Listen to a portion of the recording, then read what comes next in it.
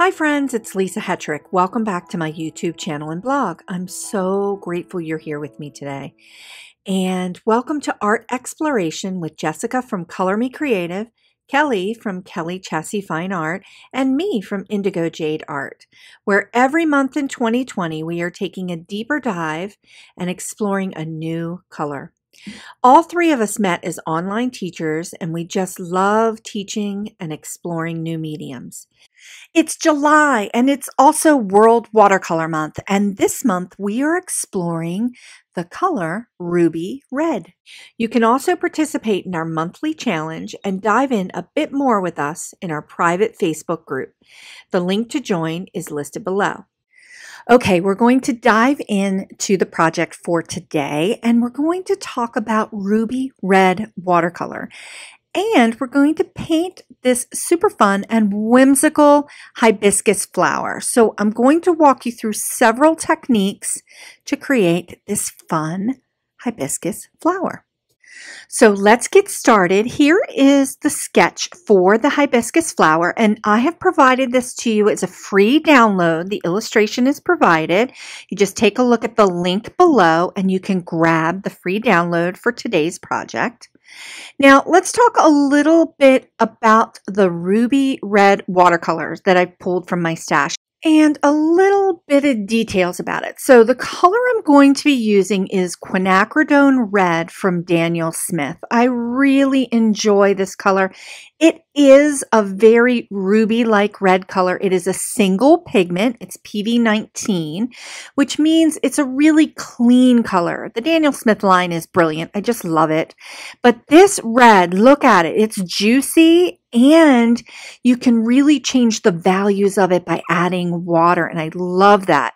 We're also going to be doing a little bit of shadow work in this hibiscus, mixing Quinacridone Red and dioxazine purple to get a deeper ruby-like color for the shadow. Now remember, you can use whatever watercolors you have in your stash. Part of these tutorials is me providing a little bit of education about color, some of my favorite brands, and why I enjoy them. Okay, let's talk about the technique that I am going to cover in today's tutorial. So we're going to use this ruby red color and paint this hibiscus flower, and we're only going to use that one red color. And I'm going to walk you through how to intentionally leave the white areas of the flower so we get that texture and dimension in the flower without using like a masking fluid to do it. So it's a little bit of an interesting technique, but we're going to focus on wet to wet, and it's going to be super fun. So let's go ahead and get started. I'm going to talk a little bit about the supplies I have here, just a quick run through. I have two brushes here. I have a really thin, small, round brush that I believe is a number 2, and I have a number 6 round brush as well. Love these two brushes. They're going to be perfect for this wet and wet technique. I have some water, and here are the 4 colors that I have. I have the Quinacridone Red from Daniel Smith. I have a manganese blue hue that we're going to use for the background. I have New Gamboge. You just need a yellow. And I also just have a dioxazine purple. And I also am going to be using Cascade Green. And I'm going to show that to you in a little bit because I love Cascade Green. Okay, let's start with painting the bloom. And the technique that we're going to use is called wet into wet. I'm going to start by painting water into the petals of the hibiscus flower. So I'm just going around each petal and I'm just painting in water. And I'm not painting the entire petal. As you can see, as I drop the ruby red, Quinacridone Red color in here, you can see that I'm just dropping it into where I had placed the water in the petal. So I'm intentionally leaving white areas of the watercolor paper by not adding water to those areas. Quinacridone Red, when you drop this color into water, it basically kind of stays there. It's not one of the Daniel Smith colors that runs. it stays kind of where you put it. So you have to coax it a little bit. So I've intentionally painted in these like stripes of wet water, and I'm coaxing the paint to go into the streams of water to create that extra texture that we're going for. So I'm just going around each petal, and I'm going to do the same technique.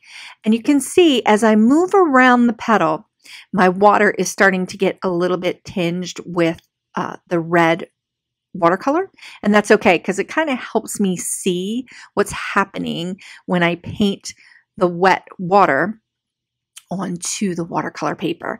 So you can see that I'm just dropping in that quinacridone red, and then I'm just coaxing it to move and flow into those little streams of water that I have painted into the petal. Okay, I'm just moving around this hibiscus. So you're going to do this technique into every single petal. So I'm just painting stripes of water, just wet water first, and then dropping in the Ruby Red Watercolor as I go around each petal in this hibiscus flower. And you can see I'm just coaxing it through into the flowing water that's already there. Now, one thing I want to mention, because this technique is wet into wet, and each petal, I'm not letting each petal dry before I move to the next petal. You saw that I tried to move across and just kind of give it a little time to dry in between. But there are going to be some areas of the petals, especially where the two touch, that are going to continue to be kind of wet during this whole process. And you're going to see the colors start to bleed into each other. And that's the magic of the wet and wet watercolor. And that's what makes it so much more whimsical and fun. But the basis of this technique is to just encourage and coax that watercolor to flow into the areas or the stripes of area where I have water. So we're just getting that watercolor to flow into the channels of water that I have already painted in. So here's the last petal, and you can see that I'm just kind of painting in little areas, and I'm leaving white in the watercolor paper. And I'm letting that quinacridone red just coaxing it into the flow. I pull back a little bit and just kind of watch and see where it goes. So this wet and wet technique is one of my super faves. It's just so much fun. Okay, I told you I was going to be bringing in that Cascade Green, and I just love this color from Daniel Smith. It is a multi-pigment color, but the beautiful thing about Cascade Green that just makes it so delightful is that it can be cool and it can be dark at the same time. And when it dries, there's these beautiful granulation. There's this beautiful granulation that happens. So it creates a lot of extra texture and dimension in your watercolor project without adding a whole lot extra to get that texture. So the granulation is it's just a super fun way to add extra texture to this hibiscus leaf. And I feel like Cascade Green has a little bit of a vintage quality to it. The interesting thing about it is that when it dries, and this color, as you can see, it runs. Because it's a granulating color, I put that water down into the leaf, and I don't have to do a ton of coaxing with Cascade Green to get it to move and flow into the channels of water. So it's just a delicious and delightful color to work with. You can see it's bleeding a little bit into my quinacridone red and kind of turning a little bit purple, which is kind of fun. I'm going to leave all of those bleeds and blooms and just work with it and have some fun with it, because that's what makes the whole project kind of whimsical and washy and really watercolory. So back to this Cascade Green. you can start to see in that leaf element that's in the bottom right here. We've got green hues happening. You can start to see a variation of greens happening and a little bit of a turquoise blue that's popping out. I love this. Cascade green is like one of my favorite colors just because there's so many different kinds of hues that come out. So we get that dark green, we get that mid green, and we get a little bit of that turquoise blue. And it creates a lot of extra whimsy for the project. Just love it. Look how it's bleeding with that quinacridone red, and we're getting that purple. Oh, it's just delightful. Okay, I'm going to go in here and just paint this last leaf element for the hibiscus. And I'm leaving little areas of white that are just, and you can see some of that quinacridone red that's just trying to bleed through. Now, if you don't want it to be there, just clean your brush and you can kind of just wipe it away. But I really want it to just kind of stay there, and let's see what happens when it mixes with the cascade green, because I just think it's going to be beautiful. So we're just going to go ahead and do that. And you can see that I'm coaxing that cascade green a little bit, but I don't have to work really hard to get it to move into the color. So I'm just dropping in a little bit more cascade green.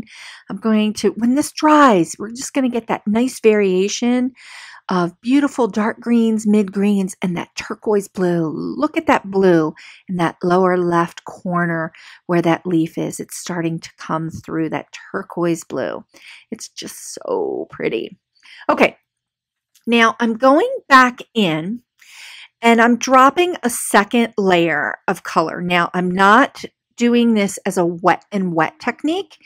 My paintbrush is wet. I've got wet pigment, the watercolor in my paintbrush, and my paper is dry. So I'm just gently painting and blending in this second coat of color, so to speak. This technique is called glazing. So my whole project is dry. So it's completely dry before I start this process, but I'm dropping in some color in a couple areas so that we can get some of that luminosity to happen. So when you're glazing, you want to make sure that the first layer of color is completely dry, because when you start to add your second color, because watercolor is transparent, it starts to add a beautiful layer of color over top, and it just starts to jack up that luminosity, and it gets to be really, really super bright. Okay, so now we're going to move on to painting the stamen. So I have some of this new gamboge color here, and it's a really, really warm yellow, kind of orangey. You could use whatever yellow you have in your stash. Just try to use something that is a little bit on the warmer side, so not a super bright yellow, because stamens tend to be a little bit on the warmer side. So you can see that I'm dropping this color in, and I'm using the wet on dry. So the paper is dry, but my brush is wet, and I'm dropping the wet paint in.